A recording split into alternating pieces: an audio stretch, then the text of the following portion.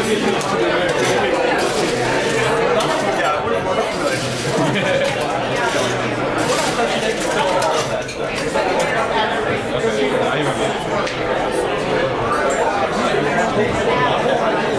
am so delighted to be here. As I've been so nicely introduced, my name is Dozier. I am an archaeologist, real life, in person.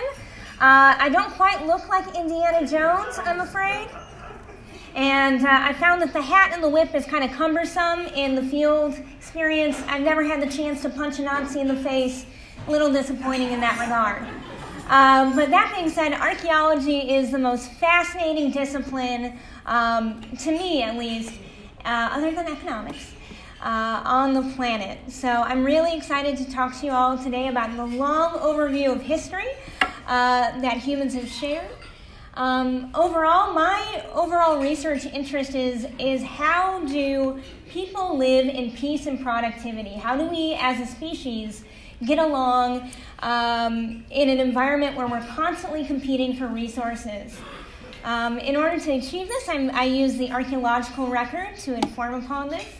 And I'm especially interested in how food systems work for people. That is, how do we feed everyone on this planet and continue to feed everyone on this planet? So, sound good? Awesome. Excellent. So we are going to move very quickly because I said 35,000 years, but in truth, we're going to squeeze in 200,000 years of economic history. You betcha. You guys got a deal today.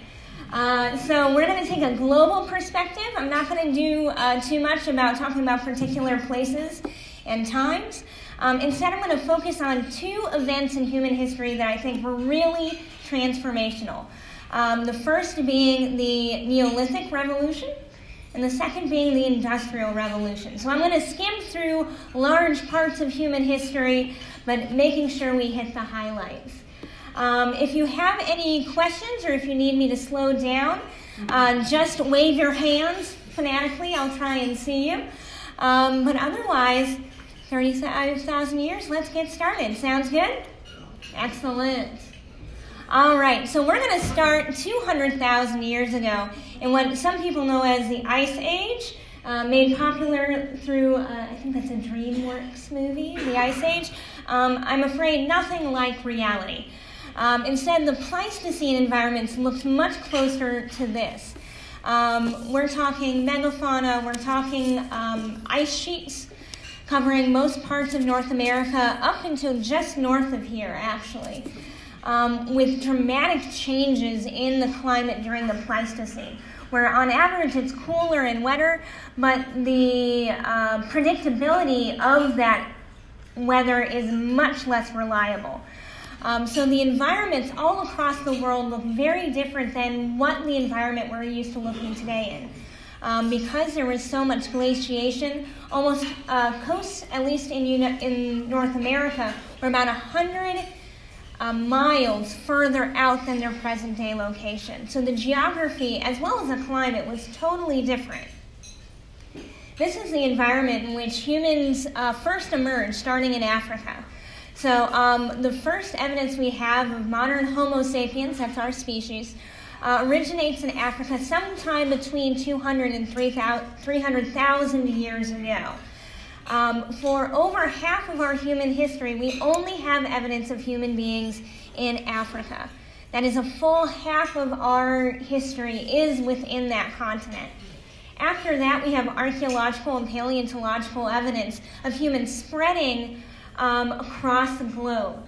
Humans spread first to the Arabian Peninsula, somewhere around in the Levant, somewhere around 100,000 years ago.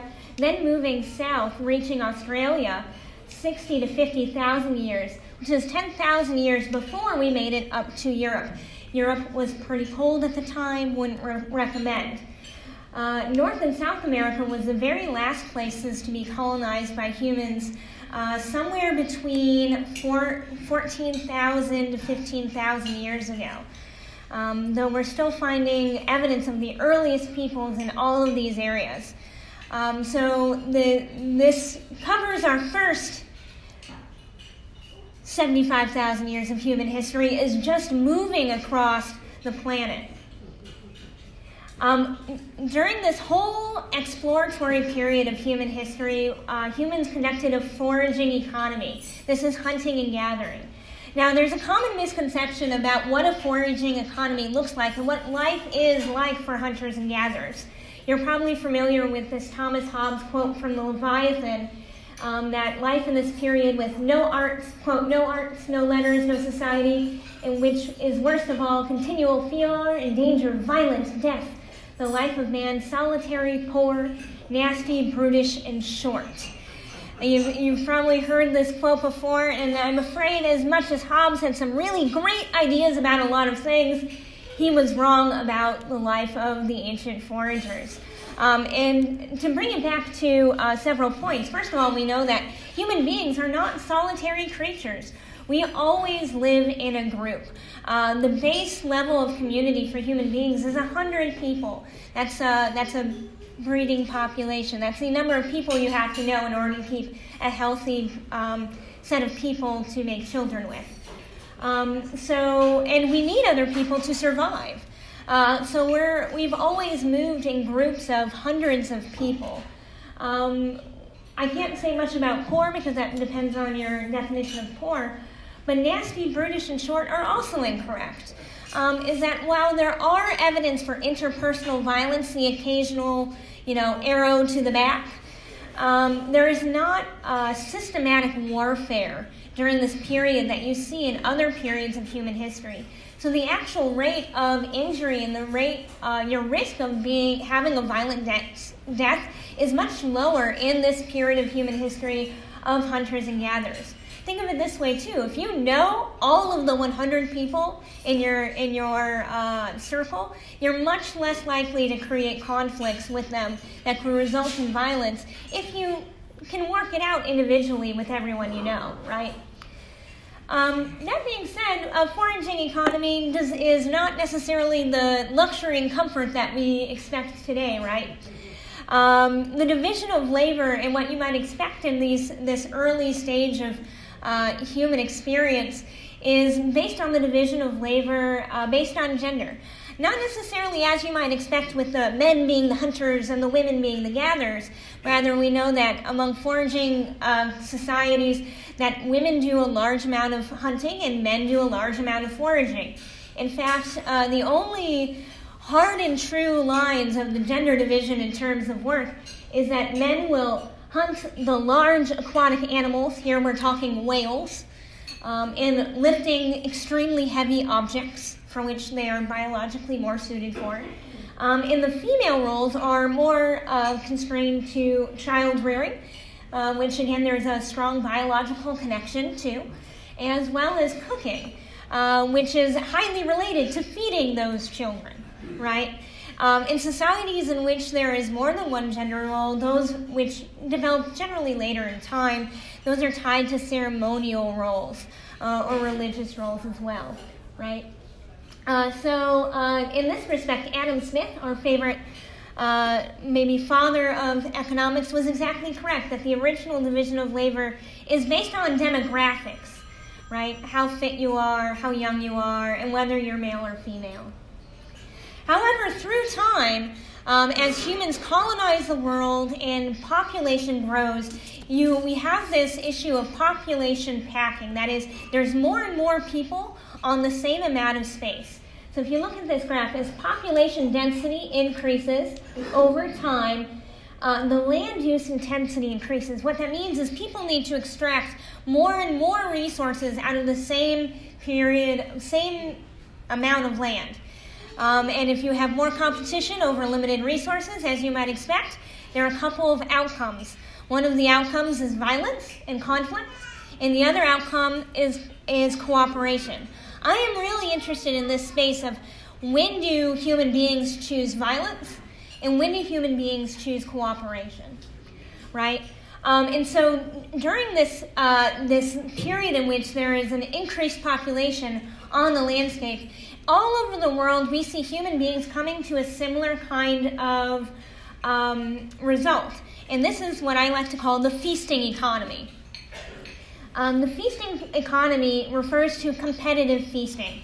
It's this idea that we're going to get everyone you know in a room and feed them food, and they're more likely to appreciate what you say if you give them a full belly. This has benefits both for the participants of a feast, because you get to eat something, and usually it's pretty good. I think in this experience, we're all enjoying a feast right here. It's usually really good, right? And then the benefit of hosting the feast is that everybody is listening to you, and you have more opportunities for trade and for collaboration, right? So this is a cooperative form of economy that brings people together from a large geographic area. So you can start to get long-distance trade occurring through these feasting events.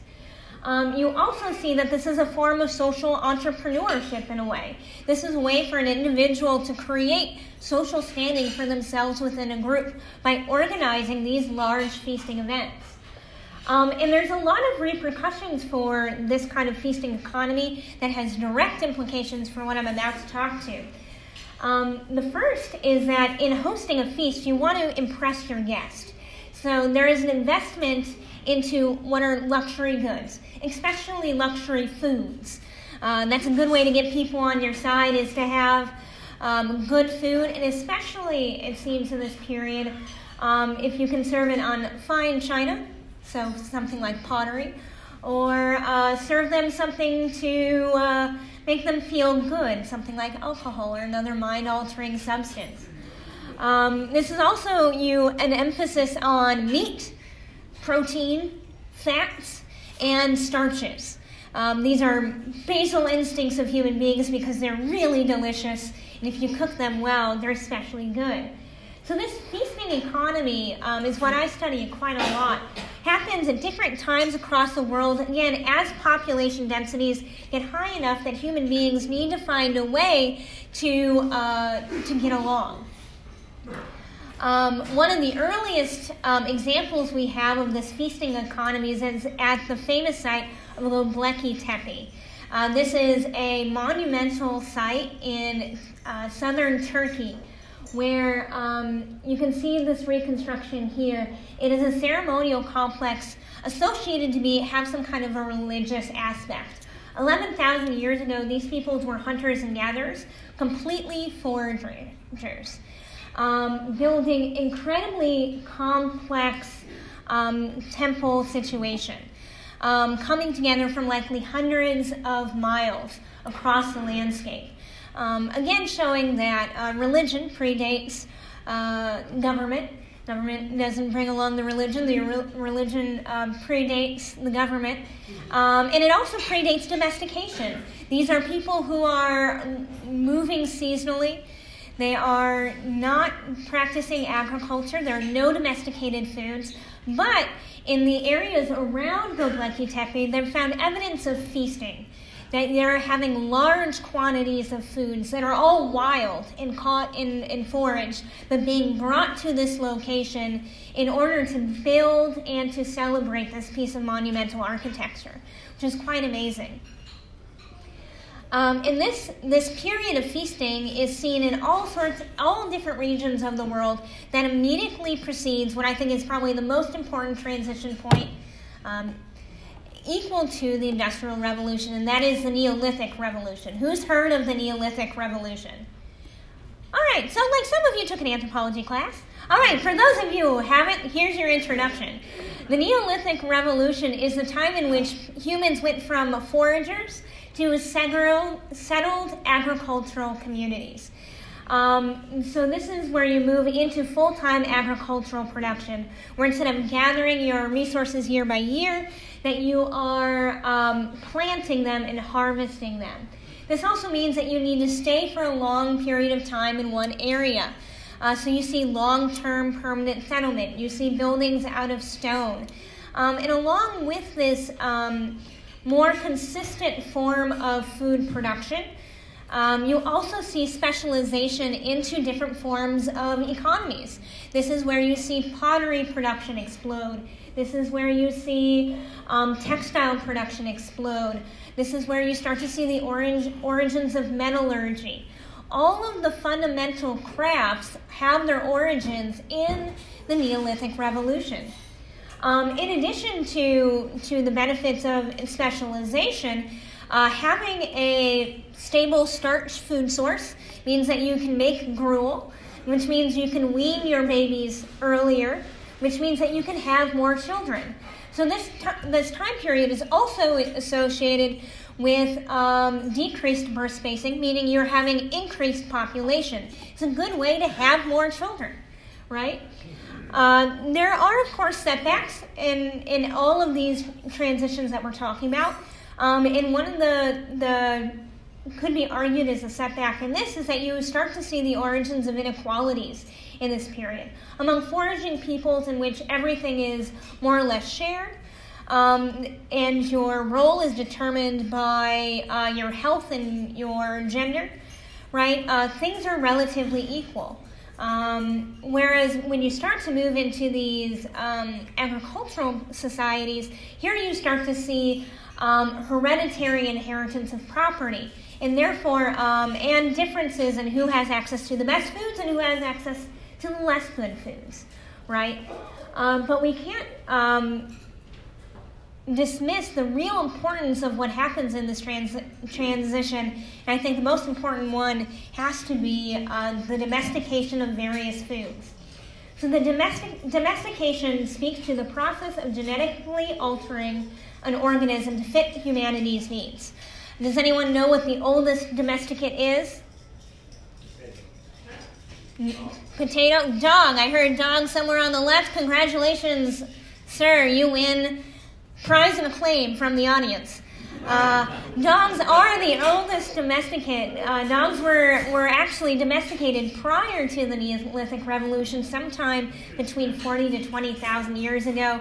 So dogs followed humans into Europe, into Northern Asia, and into North America. Most societies do not eat their dogs. Some do. But they're useful for a lot of other things. Instead, the Neolithic Revolution really focused on food domesticates. We're talking about everything we eat today. If there was something on your plate from lunch today that was wild, I will hand you $20. Because I bet you everything on your plate from lunch today is either fully domesticated or cultivated. And probably almost everything was completely domesticated. This completely alters what the plants look like and what human beings can extract from those plants and animals, right? There's a whole other topic part of this that I want to talk about, that I argue that this domestication process happened inadvertently. Because there are aspects of plant breeding that humans can't control. There are aspects that we can, but there are aspects that we cannot. And rather that it's our time working with these plants for the feasting economies that help transform them into the plants and animals that we enjoy today. Of human action, non-human design is a phrase I borrow from Friedrich Hayek, who we're going to talk about in just a little bit. To give you an example of how important this transition was, I want to give you a couple examples. The first being maize, or corn, as we commonly call it here in Kansas, right? So the wild form of corn is a wild tropical grass called teosinte. It's a bush. It grows about yay high. Its kernels run in a single row with a hard, inedible kernel on the outside. The casing is on the outside. It's not something you can bite into. And there's not a lot of evidence that human beings tried because it would crack your teeth. Instead, human beings use this plant to press out the sap to make a fermented alcoholic beverage out of. I promise you. But through time, by interacting with this plant, we were able to transform it from this tiny little individual kernel to this, the base starch for 1/3 of the world's population. 1/3 of today's population gets 1/3 of their calories from maize alone.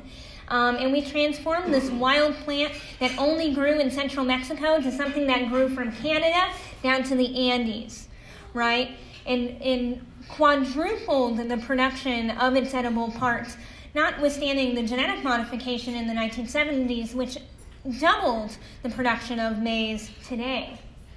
Another example I like to use is cows. Beef, one of our favorite meat products. So you've never seen a wild cow because they are extinct.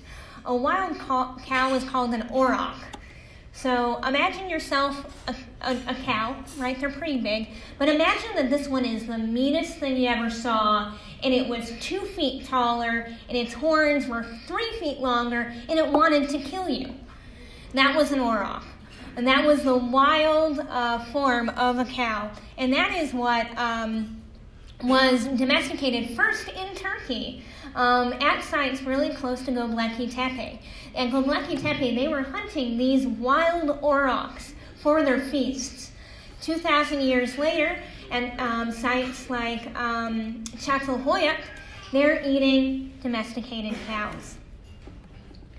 Can anyone tell me one last example? Because food is my favorite thing to talk about. Can anyone tell me what this plant is? Potato. No, not a potato. Oh.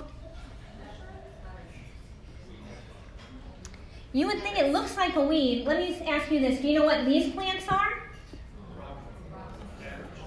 All of these are the same plant domesticated from this wild form. This is a wild form of brassicas, which human beings have domesticated in all of these different forms, focusing on different parts of that plant. None of these foods would exist were it due to the Neolithic Revolution. Right? It's important. Have I convinced you that it's important? Yeah. Wonderful. Excellent. Oh, since this is a talk about economics, usually one of the questions I get, well, what about money? Certainly money has something important to do with the role of economics. And I'm actually going to downplay the role of money because it's the form of exchange that's more important. So there was a book published several years ago called Debt the First 5,000 Years by David Graeber. David Graeber became very famous because he was one of the founders of the what is it called? Against Wall Street? The protest against Wall Street? Occupy Wall Street movement. Thank you very much. In which he argues that the origin of money is a way to symbolize debt that the hierarchy has upon the common people. And again, this is another example where I'll point it out, this argument, to say that it is wrong.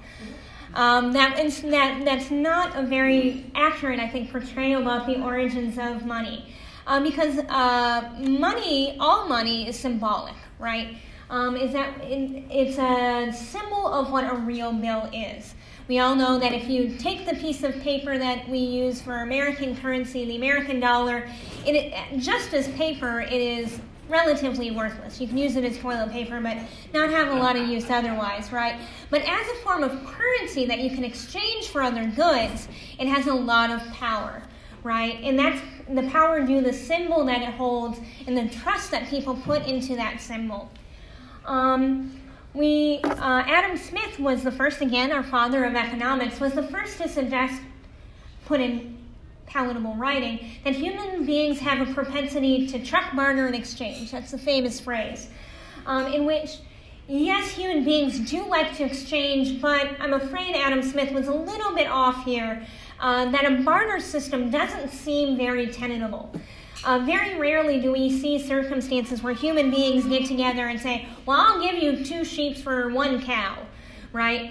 More often what you see is reciprocal gifts. Well, you need this cow now, I'll give it to you now. I know that in a season, your crops are going to come by and you'll repay with whatever you have, right? So this gifting exchange is much more common than a direct barter that some people like to think of, right?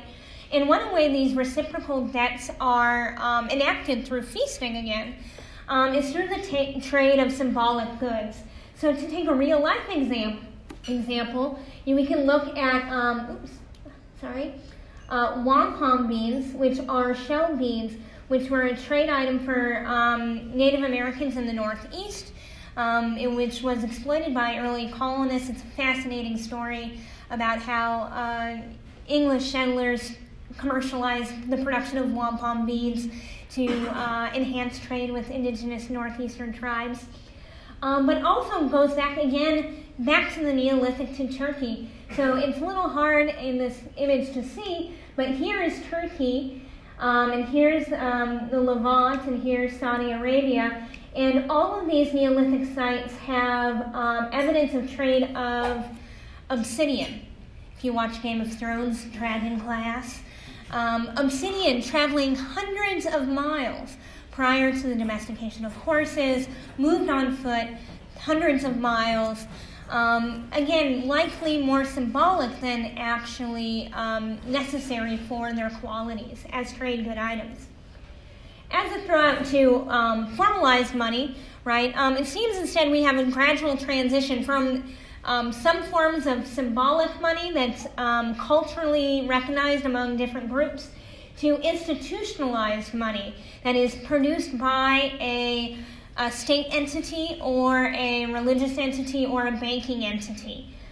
So the earliest formal currency comes from Turkey, about 640 BC, and it's the form of a gold coin. And the first paper money comes from China around 1000 CE or 1000 AD, when you have established state entities, which is what I'm going to jump into next, the origins of the state.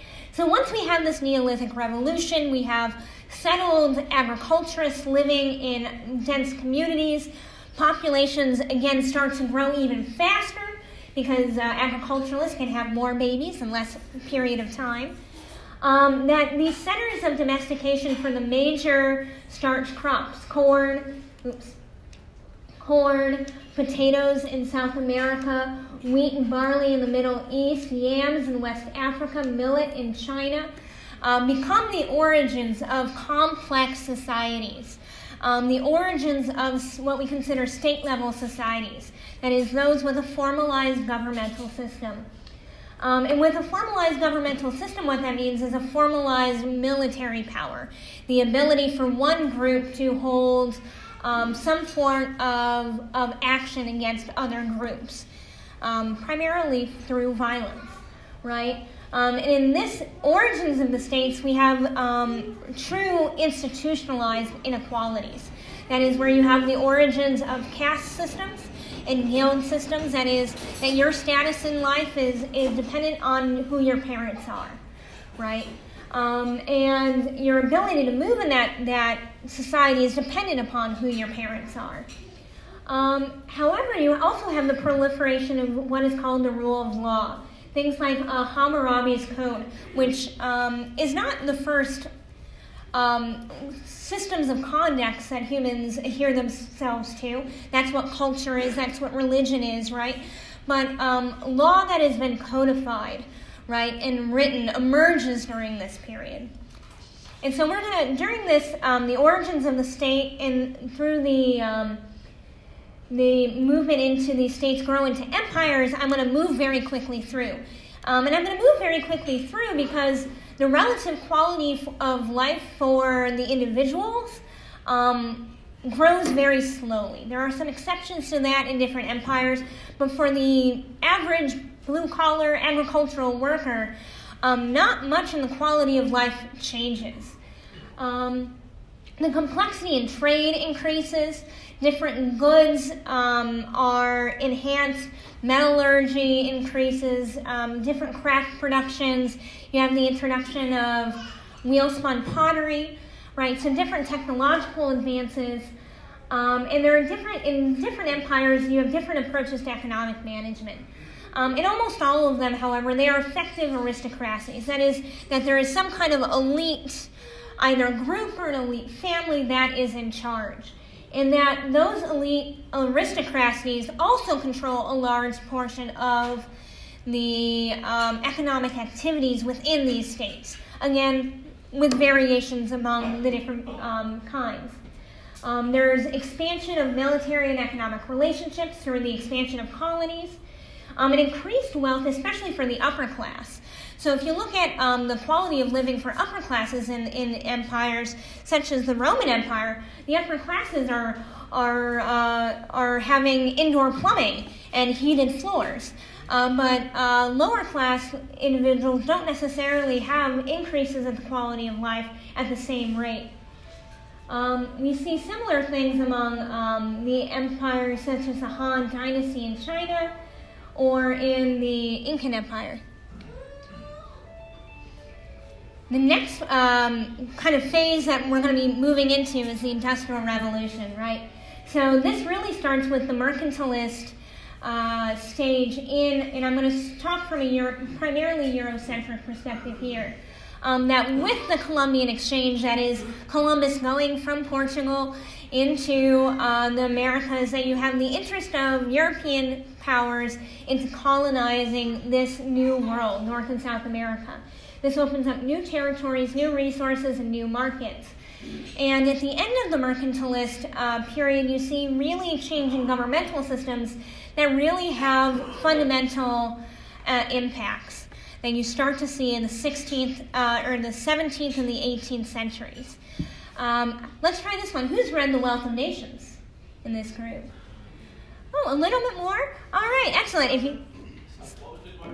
If you've read Wealth of Nations by Adam Smith, published in 1776, it is kind of the first primary treatise on economics and history together, in which there's a whole bunch in there, and there's a whole lecture on Adam Smith I have inside of me that I'm constrained down. But the basic understanding of which is that during this period, we have the effervescence of different nations based on this division of labor, the specialization, and the beginnings of free trade and the Industrial Revolution. So I'm sure you all have heard, if you didn't hear of the Neolithic Revolution, you've probably heard of the Industrial Revolution, right? The period of time in which we move from an agricultural mode of production to an industrial form of production, right? During this time period, which is incredibly complex, and we have a lot more information about because we have the historical record in addition to the archaeological record. We see less governmental action into, in some areas, into the actual trade and conduct of different economies, which is related to this boom in technological advancement. This is the origin of machine labor, right, where human beings are not responsible for all of the labor that goes into all of the goods. And the results of the Industrial Revolution are, of course, an increased standard of living for almost everybody, from the poorest of the poor to the richest of the rich, with a time delay for that as well. You also see increased population as fewer and fewer, honestly, as child mortality decreases during the Industrial Revolution more than anything else. And there's different forms of data that we can speak to the importance of this revolution. The first is life expectancy at birth. So this is an example from England, at various cities in England from the 1815s to the 1890s. A steady boom, an increase of 5 to 10 years in how long you can be expected to live after the Industrial Revolution. To the GDP, the gross domestic product per capita, so per person in various countries. Very slow growth from 1,080, 1,500, 1,600, 1,700. You hit 1,800 and a dramatic spike in the products and the labor being produced by these various countries. And then also you have societal impacts as well. So if you look in the increase of literacy in a country such as England, which was one of the first to industrialize, fairly low, 20 to 40% literacy until you hit about 1860, and then bam, over 70% literacy for both men and women following the Industrial Revolution. Really dramatic change into the way in which we think the quality of life for everyone happens, right? There's all sorts of different perspectives on how the Industrial Revolution happened and how that happened. One of the first writings was by Frederick Engels, The Condition of Working Class in England in 1845. If you're not familiar with Frederick Engels, he was co-writer with Karl Marx on the Communist Manifesto. So as you might expect, this treatise focused on the living conditions working in poorhouses in England, which was very excellent use of data, but not a very good use of analysis of why and how this revolution happened. Instead, more comprehensive and I would say more useful understandings come from one of my favorite guys, Max Weber, who was the father of Austrian economics, who in 1905 wrote The Protestant Ethic and the Spirit of Capitalism, that argued that it was a change in the religious ideals of Protestant workers in Northern Europe that helped fuel the capitalistic revolution that resulted in the Industrial Revolution. This, I think a similar argument has been recently made by Deirdre McCloskey, who just finished publishing her Bourgeois trilogy, which I highly recommend if you're interested. The last being Bourgeois Equality, How Ideals, Not Capital or Institutions Enrich the World. I think she's online for the next Nobel Prize in Economics because it's a really fundamental prize. That might be the most controversial thing I've said all day. All right, to kind of skim through the next 20 years, the quality of life after the Industrial Revolution has not, depending on who you ask, more or less hasn't changed dramatically much. If you think of 1920, we are still, you had running water, you get around on an automobile, life expectancy was maybe 5-10 years less than it was today, but the standards of living in which most people enjoy were established in the Industrial Revolution. During the 1920s, there was an increased interest in socialist forms of government, in which governments would take control of the central planning of economies. This idea of the experts, that if you had enough knowledge and you put the right people in charge, they could figure out how to run the economy that would be best for everyone. This is a very popular idea, and it's a very lovely idea. I think it's a wrong idea. That's been borne out by the evidence of the collapse of most, if not all, of the early socialist governments of the 20th century, right? Friedrich Hayek, this guy, one of my favorite guys, he wrote The Road to Serfdom, another excellent book I can suggest to you, who argued that the fundamental problem is a knowledge problem, is that there's no way to know, because the economy is so complex, there's no way to know exactly what variables are important to predict a certain industry. He went on a series of debates with John Maynard Keynes on whether or not this would be possible for the government to be able to properly plan economies. And some of you are laughing if you're familiar with these debates.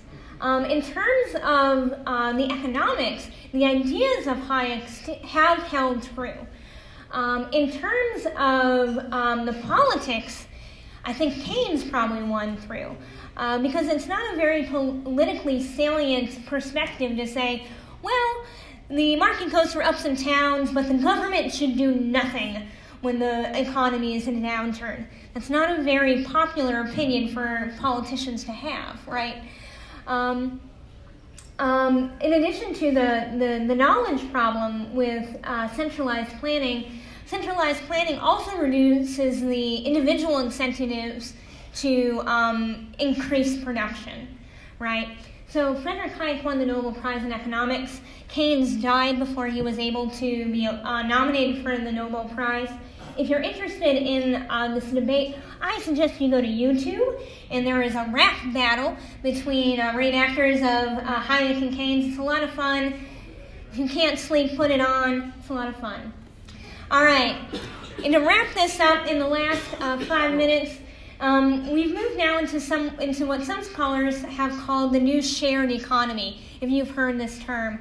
I don't deal with anything that is really this recent, so I have no idea whether or not we are in this new economic revolution, if the internet is such a huge impact force into the speed of communications and the nature of communications in human beings, that it fundamentally changes the way in which economies are run. That is possible.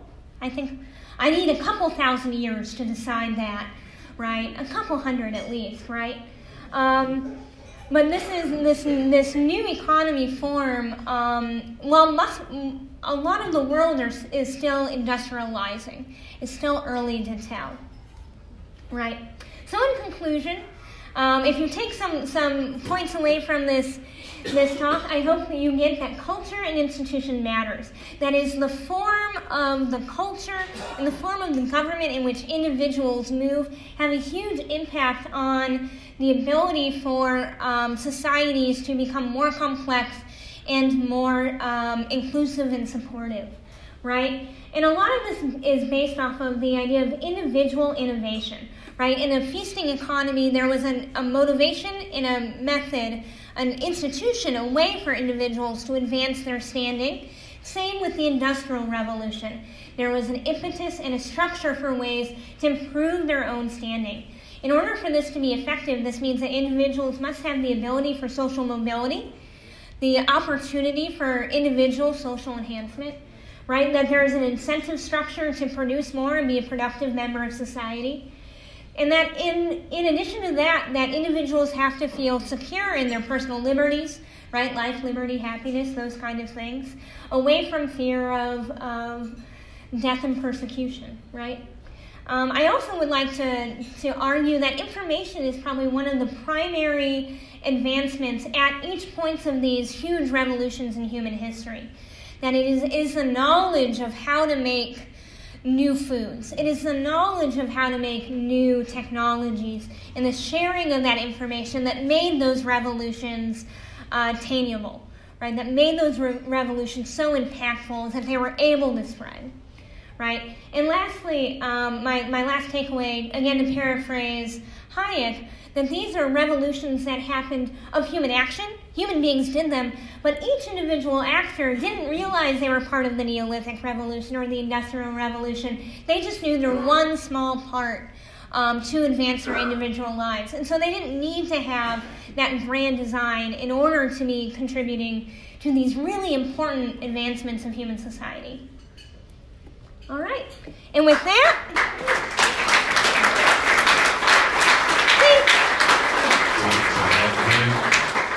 we have time for 3 or 4 questions. I'll get to you as soon as we can. Excellent. Please keep them short and concise. We'll start right here. Thank you for coming. You touched on a little bit, but could you spend a little bit more time on the role of academics and academe in some of these advancements? you want me to spend more time or less time on the academics? A little more time. Little more time.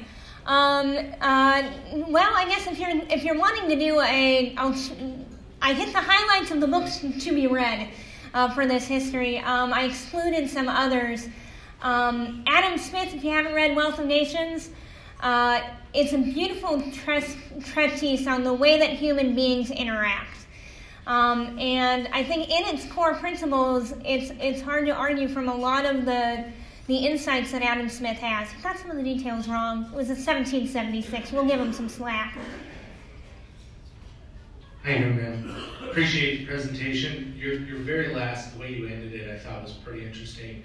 Would you say that most societies end as a result of their attempt to bring things by design rather than just by involvement?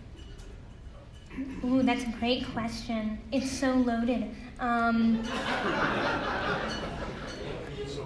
It's hard to say because we see the collapse of the classic empires, right? We see the collapse of the Inca, the collapse of the Maya, the collapse of the Romans, and it always happens after what is called the classical period, the time in which they're supposedly at their height of their arts and their culture, and also the time in which their governmental forms are the most intensive. So there is definitely a correlation there. Whether or not it's causation is always hard to detangle. I am of the perspective that the more involvement into the more intensive forms of government, especially since what we've seen in terms of the artificial production of famines, is usually the result of things like governmental mismanagement. So it seems reasonable that these kind of large collapses are at least partly to do with governmental mismanagement. Yes. Hi, thank you for the presentation. Studied archaeology, total nerd, love this. Yeah. So you described as we moved from foraging and migratory patterns and behavior to more static locales, higher use of technology, things like that. Chaos or entropy almost seems to exist in our societal structures. What has balanced that throughout our history so that we just didn't devolve in absolute chaos? Ooh, great question. And I think this speaks to the fundamental nature of culture, is that human beings, as a society, we are reliant on each other. We are social creatures, and we are reliant on our culture. I think the best example that I can think of is the fact that human beings need cooked foods to survive. So that from our very infancy, human beings were cooking food, and cooking food is almost always a communal event. You share your food with others. And so I think from human origins, we've always had some structure to human relationships. And in that way, that we're not barbarians in the wild, fighting each other off, is that we've always had a family group, we've always had a community, and that family and community has rules. And to paraphrase Mises, Max, there is freedom within those rules. Is that if everyone knows the rules, then we are free to engage in productive exchange. Thank you. Yes? How did the Dark Ages fit into your review? Ooh, the Dark Ages of Europe. So I placed the Dark Ages in the Age of Empire, in this kind of, in the way that I divvied up human history. And there is, of course, several different perspectives you can take. It can be the collapse of a classical period. There is an environmental aspect to the Dark Ages as well. The medieval climate anomaly occurred during that period, which completely devastated crops in Europe, as well as had a huge impact on crop production in North America. So at the same time you had the Dark Ages in Europe, you also had the collapse of several classical civilizations in North America, right?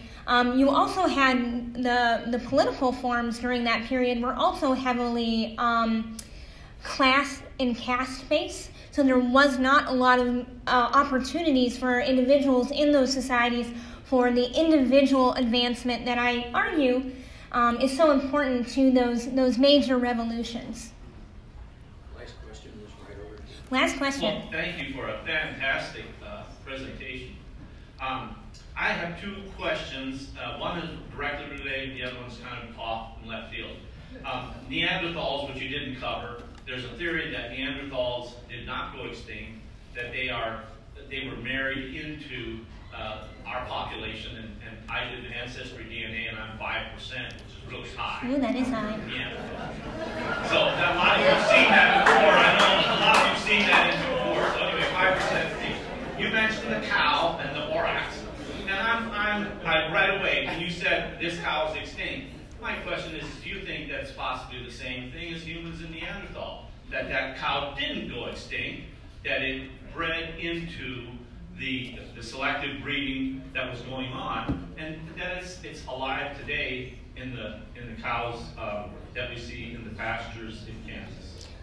Thank you. Yes. To clarify, aurochs we didn't kill all the aurochs and start the cows. Is that we domesticated the aurochs into cows, right? So, and aurochs, those that remained with those wild distinctions, were then hunted to the point where they could not survive in independent groups, right? So the route of survival was domestication.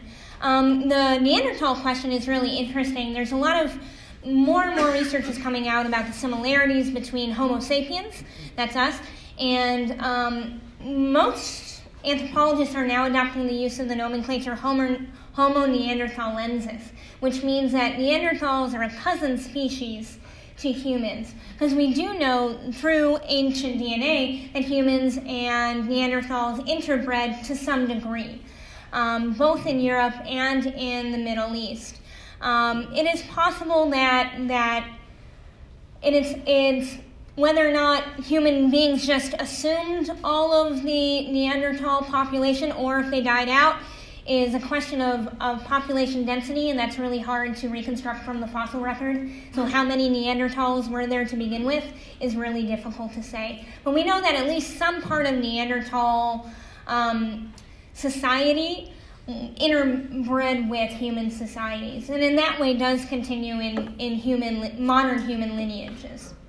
Dr. Crystal Dozier, thank you very much.